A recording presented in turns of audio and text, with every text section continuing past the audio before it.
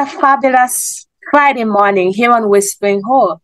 It's also the festive season. We're all getting ready to celebrate Christmas.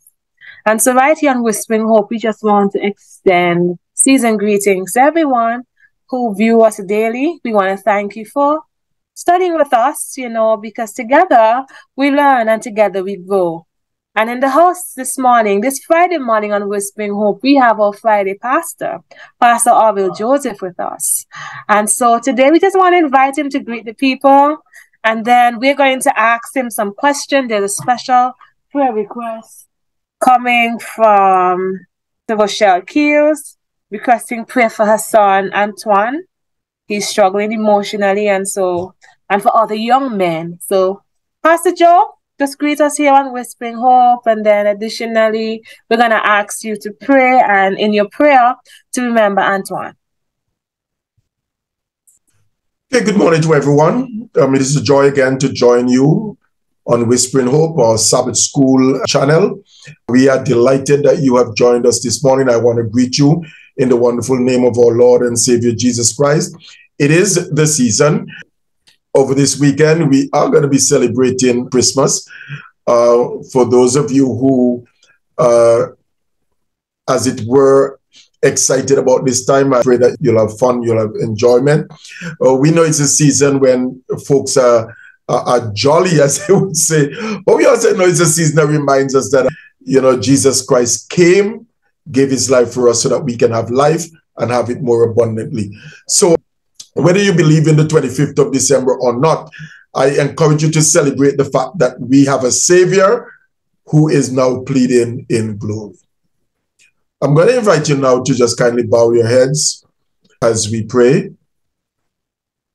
Loving God and our Heavenly Father, we come this morning giving you praise, exalting your most holy name because you're worthy. Father, we come also in confession, recognizing that we are frail, we are sinful, and that we have transgressed your laws and even blaspheme against you. And we ask, kind Father, that you will forgive us of our sins and cleanse us from all our unrighteousness. Clothe us with your righteousness, kind Father. And so today we can stand in your presence acceptable. We ask for your Holy Spirit's presence with us as we study your word. In a very special way, we want to remember Antoine. This morning, we ask that you will be with him in a very special way. We want to ask that you will just surround him with your divine presence, that you will allow him to have the emotional vigilance and awareness and maturity that reflects your presence with him, that his ability to cope with the challenges and difficulties of life, its failures and its roller coaster nature, that you allow him to be able to navigate all those and hold on to you no matter how dark or how difficult it might get. Pray that you'll be with his mother as well, as she expresses her concern. Also, I pray that you'll be with those who have similar challenges in life, that you will reach out to them and make sure, kind Father, that they are secured and protected. We pray for those who have joined us every week for study. We pray for their families. We pray, kind Father, that you'll continue to strengthen them, protect them, shield them, and uphold them with your right hand. Most of all, we pray that you will keep them in good health and that you will prosper them. May they continue to sing your praises, we pray in Jesus' name. Amen. Amen. We want to thank you, Pastor Joseph, for your prayer as usual. And so it's question time. And so question number 1, first question for you. We have Barbara Buckley. She wants to know, Pastor Joseph, what is the difference between judgment and justice? Are they one and the same? Talk to us this morning. Okay, so in terms of judgment, and I want to speak a little in terms of the context of this week's lesson. And so we use judgment as part of the process that one is engaged in. So we talk about the pre-Advent judgment, the whole process of Christ doing judgment, judging his people to determine whether they are condemned or they are not condemned. The final process is the judgment that is pronounced, whether in terms of he that is just, let him just still, and he that is unjust, let him be unjust still. But sometimes we use judgment to refer to the judging process. But judgment essentially is the final determination of the judging process. Justice has more to do with whether or not the process and the execution has been fair. And so is justice done?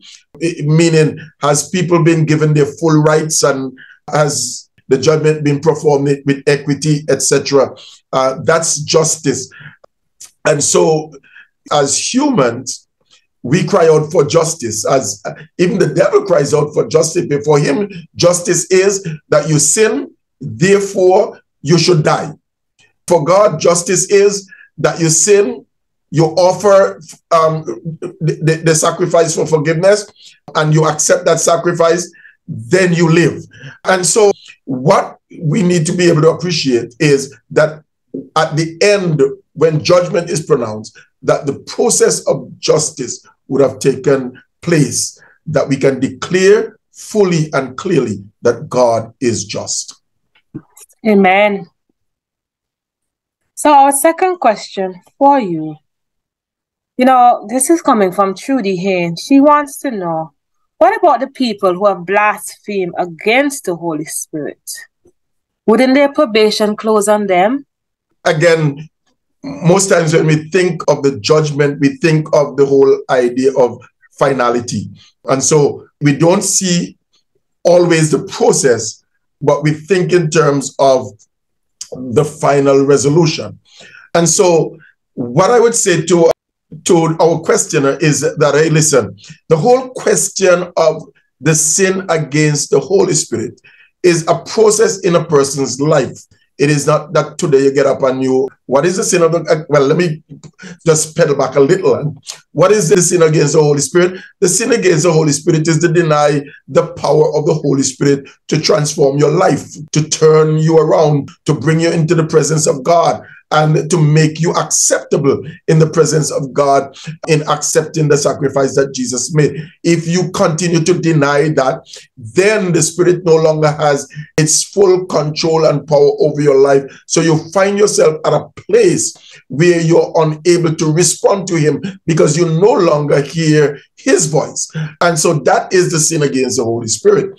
And so if somebody does that, it becomes difficult for them again to be able to be influenced by the Holy Spirit. And we somehow don't describe them as having their probation closed, because as long as they are alive, they are open and can be open to the pleading of the Holy Spirit. People can turn around. I believe that the voice of the Holy Spirit can become again allowed in a person's experience, and they can turn and accept Jesus Christ as their Lord and Savior. I would say that, yes, the sin against the Holy Spirit in terms of how Christ describes it, meaning that if a person has alienated the Spirit to the point where they no longer hear him, that's it for them to a certain extent. And that we need to bear in mind always. Well, Christine Aaron, her question is similar to Trudy Haynes' question. She says, I would like to know, according to the pre-Advent judgment, can someone's probation close when they are alive? So the answer is yes. According to the pre-Advent judgment, everybody's probation will be closed when they are alive. That's the whole nature of the pre-Advent judgment. So the pre-Advent judgment takes place when God is finished with his judgment. He will stand up and declare the just will remain just and the unjust will remain unjust. At that time, everybody still would be, those who are alive would still be alive, and probation would have been closed for everybody. Beyond that, there is no point of repentance. And so that needs to be appreciated. I think the deeper desire on the part of the questioner, though, is something that we always struggle with, which means, is it possible for somebody to currently, actively now, as judgment is going on, find themselves where God would have already decided on them and there is no longer any hope for them? And I would want to go out and say that where there is life, there is hope. Jesus declares, if any man will come after me, deny himself, take up his cross, and follow me, him will I accept. Anyone who accepts Jesus Christ have eternal life. So that as long as you have the capacity to accept Jesus Christ, eternal life is available to you. And if we go back to the question I was asked before, because it is the Holy Spirit that brings us to Christ, that awakens our desire for Christ, that brings us, creates opportunity for us to come to Christ. It is the Holy Spirit who does that job. So if we spurn him, if we deny him, if we grieve him, then it becomes difficult for the Holy Spirit to do its work and thus create the process of transformation in our lives. And so as long as we are alive, the Holy Spirit is still continuing to woo us, to beseech us, to open our eyes to the opportunity that God has presented. And so again, my question is, I believe that as long as a person is alive and God has not made his declaration, that person has an opportunity to accept Jesus Christ as their Lord and Savior. And God will save anyone. Anyone who comes to me, I will in no wise cast out. And that's the declaration of Jesus Christ. And that's a promise you can take to the bank and cash. Anytime you come to Christ, he will not in any way cast you out. Amen. Thank you for your food for thought this morning. And so we want to jump into this week's lesson, the judging process. I don't know, Pastor Joseph, there are lots of people who are afraid of the courtroom and judgment and all of this process. And so our memory text comes from 2 Corinthians 5 and verse 10. It says, for we must all appear before the judgment seat of Christ, so that each of us may receive what is due us for the things done while in the body, whether good or bad. 2 Corinthians 5 and verse 10. And we have to ask you to tell us what's your understanding of our memory text. The Apostle Paul says that we must all appear before the judgment seat of Christ. In other words, everybody has to come before the judgment. Nobody is excluded. Everybody must present themselves to the judgment, or everybody is under the judgment of Jesus, of Christ. Let me put it that way. The second point that is being made is that we will receive our due, our reward based on what is done in the body.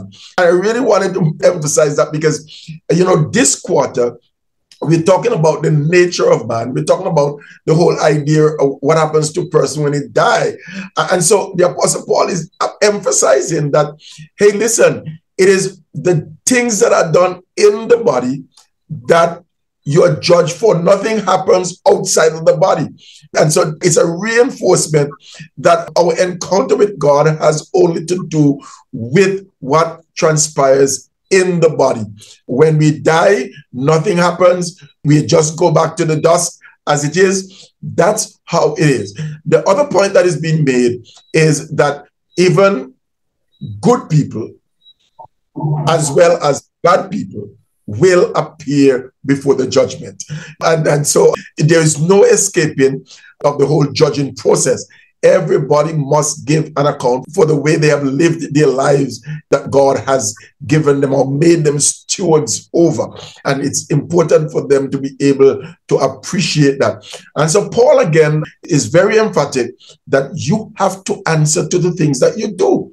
You can't just live anyhow, live callously, do anything, say anything, treat people any way you like, and not know that you have to give an answer for your behavior.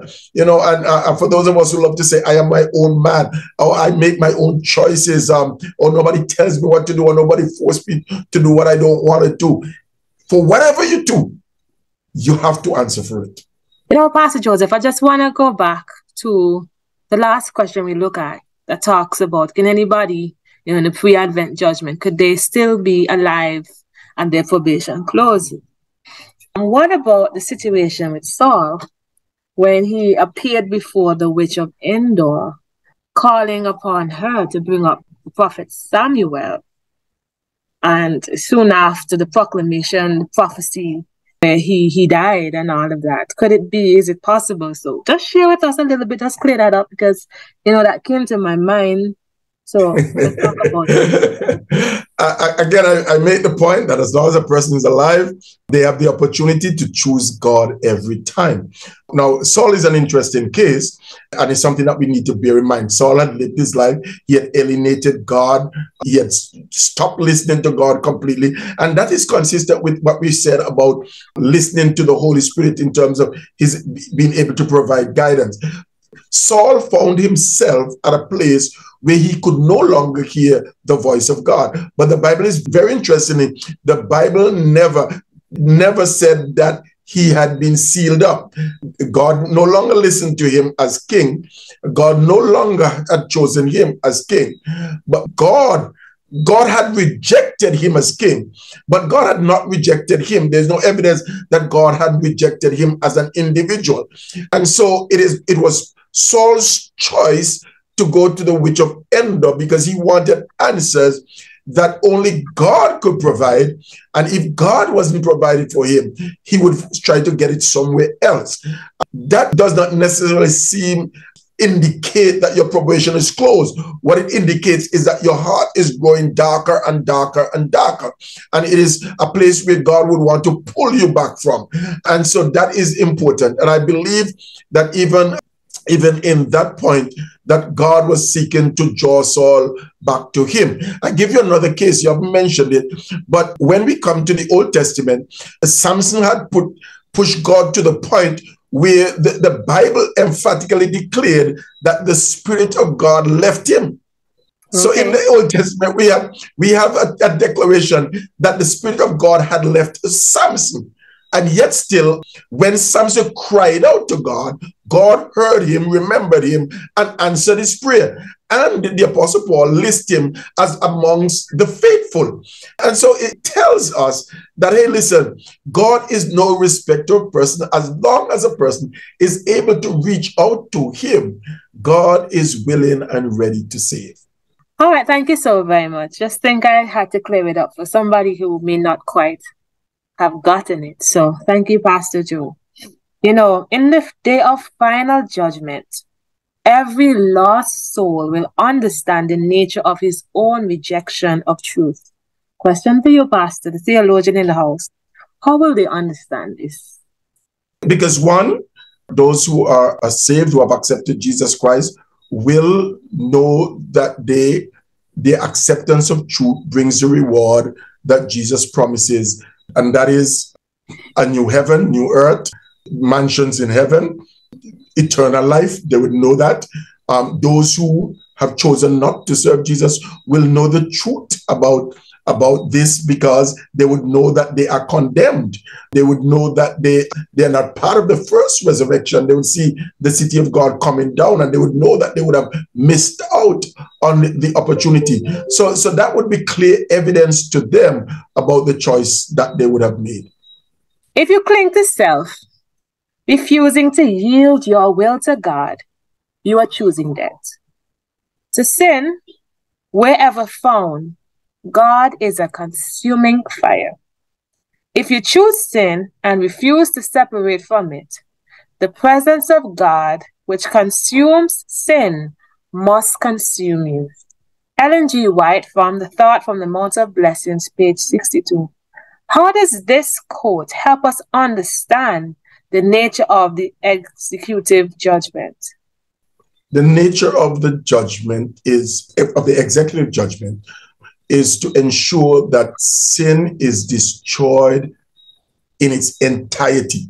And if sin is found in the individual, then that individual, wherever sin is found, it has to be destroyed. And so you need to be able to understand that the executive judgment is designed to get rid of sin in its totality.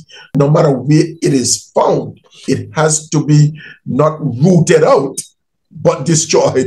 And so that final executive judgment, before You had a time to root it out and get rid of it. Now, there is no time to root it out. It will be destroyed with whatever it has contaminated.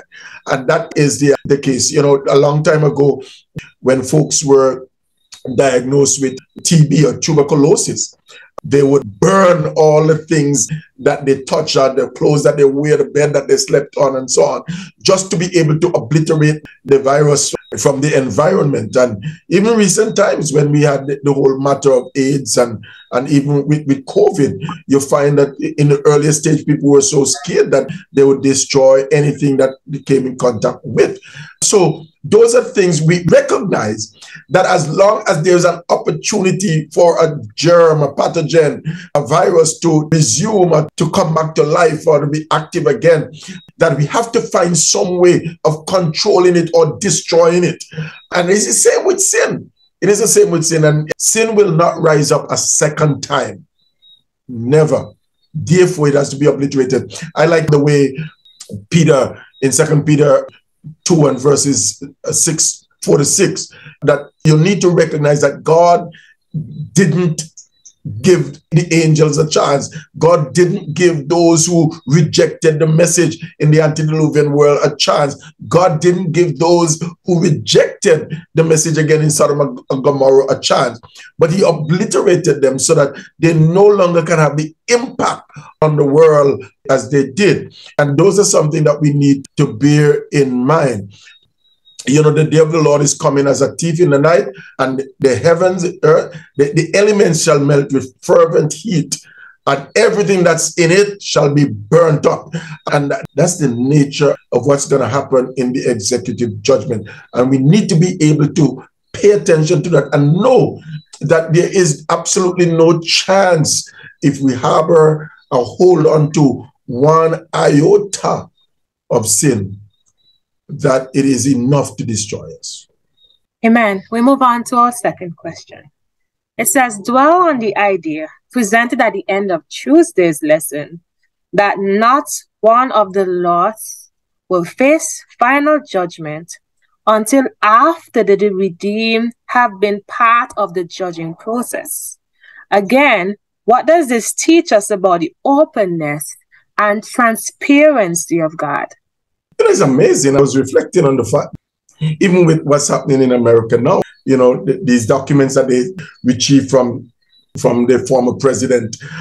And there was a call, because some of them are of such a secretive nature that not any and everybody can see them. There was a call for a special master to be appointed to review the document, to someone who has the, as they say, the clearance to see those kind of documents. But here in the whole millennial judgment, the Bible declares that God will open up the books, that he will open up all the books, and that the saints would be able to look in the books and see everything. There is nothing that is top secret anymore. Everything has been declared.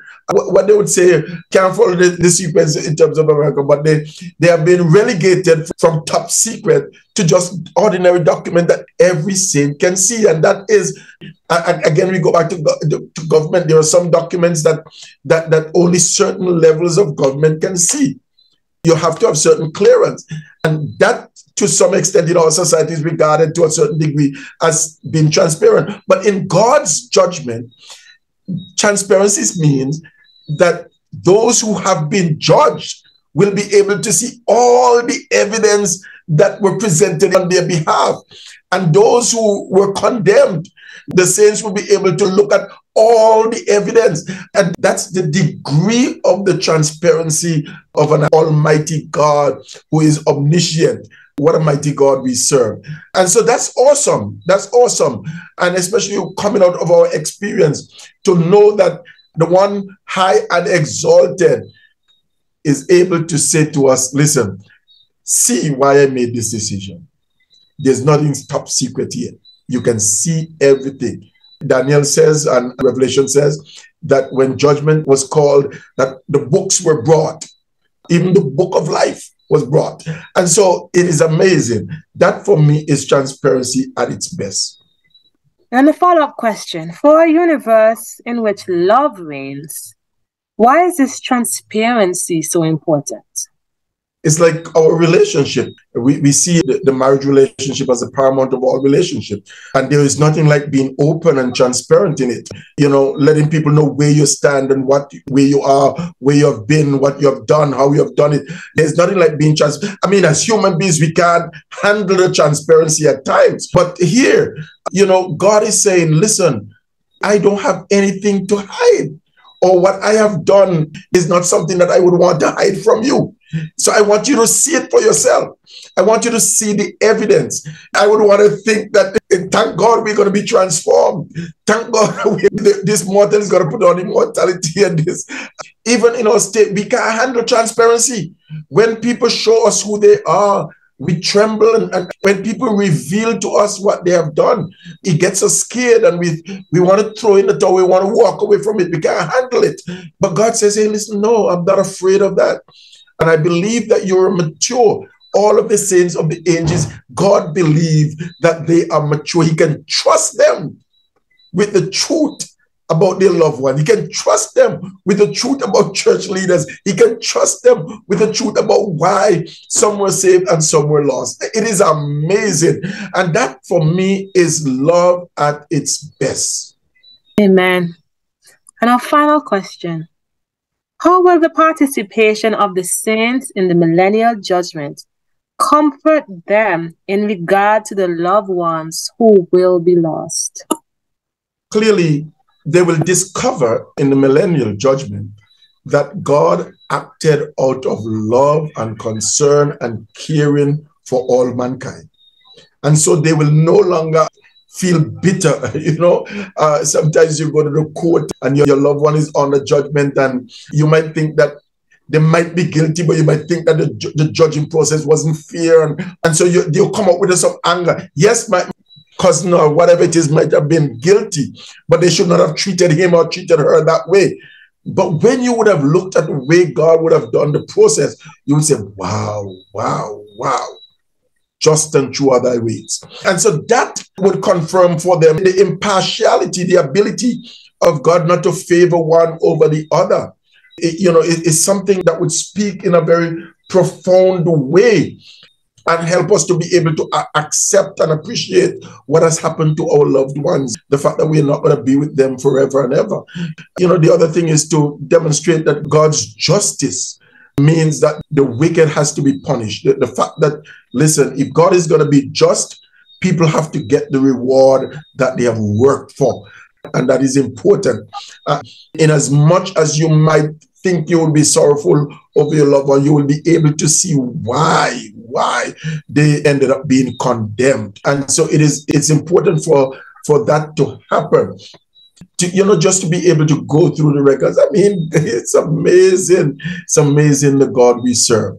To be able to know and feel. I listen and sometimes watch when some people are crying out for their loved ones. Their loved one might have been lost for years. But there is no settlement in their mind because, one, they don't know what would have happened, whether they died a horrible death or whether they had lived on somewhere else. And so they just need that comfort in their mind to know exactly what happened to their loved one. And so I think, it is that part of our humanness that God will answer that, hey, listen, you can settle in your mind what has happened and why it has happened, and you can go on living for eternity, not worried, unknowing that this person would have made their choice after God would have entreated them so long, so hard. And Pastor Joseph, I agree with you. We expect the people around us to be saved with us, and especially people we would have gone to church with all our lives. And the shock of them not being there may raise some questions in our head. But the just God that we serve will lay the records bare so you can see with your own eyes how many times the Holy Spirit tried to woo this person on the right path. And transparency and accountability, they go hand in hand. Now, you chose to live a certain way. God is not going to force any one of us to accept him as Lord of our lives. The choice we make today determines our future tomorrow. And I think this is what this whole week we've been looking at, the judgment process. The life that you live determines what happens in the end. Now, we just want to thank everybody for joining us here today. You have nothing to fear when you hear the word judgment. Why? Yes, we stand accused, as the song says. And the song says there's a list a mile long. Maybe mile longer for some, mile shorter for others. Of all my sins, of everything I've done wrong. The thing is, we don't have to die for our sins. Jesus paid the price already on Calvary's cross. He says, if you confess your sins, He, God, is faithful and just to forgive us and to cleanse us from all unrighteousness. And so this morning, I just want to invite you to turn your life to God. I know we're on the end of an old year. We're just about to enter a new one. I'm asking you to reconsider just where you stand with God, not only today, but always. The judgment is nothing to be fearful of once you have a relationship with the judge. Have a wonderful morning, everybody, and Whispering Hope. And see you tomorrow. And God bless. And happy Sabbath when it comes around.